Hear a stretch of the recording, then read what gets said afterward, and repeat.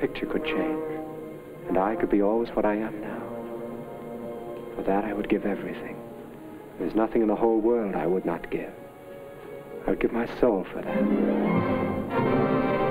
The vain jealousy which prompted Dorian Gray to utter this fateful prayer was destined to sweep him into a life so fraught with vice and evil that its marks became horrible to behold.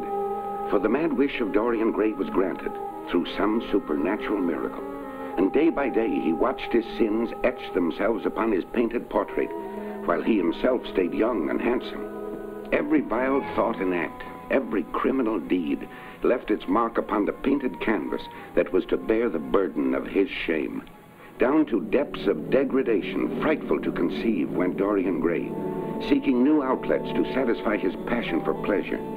His extraordinary visits into the strange world of crime and sin became notorious, and when he reappeared again in society, men would whisper to each other in corners or look at him with searching eyes.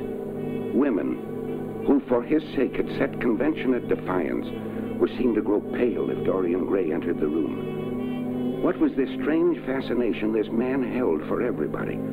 To what limits of evil did he drag those he knew? Men and women alike, all fell under the spell of his charm, and yet to know him was to court shame and disaster.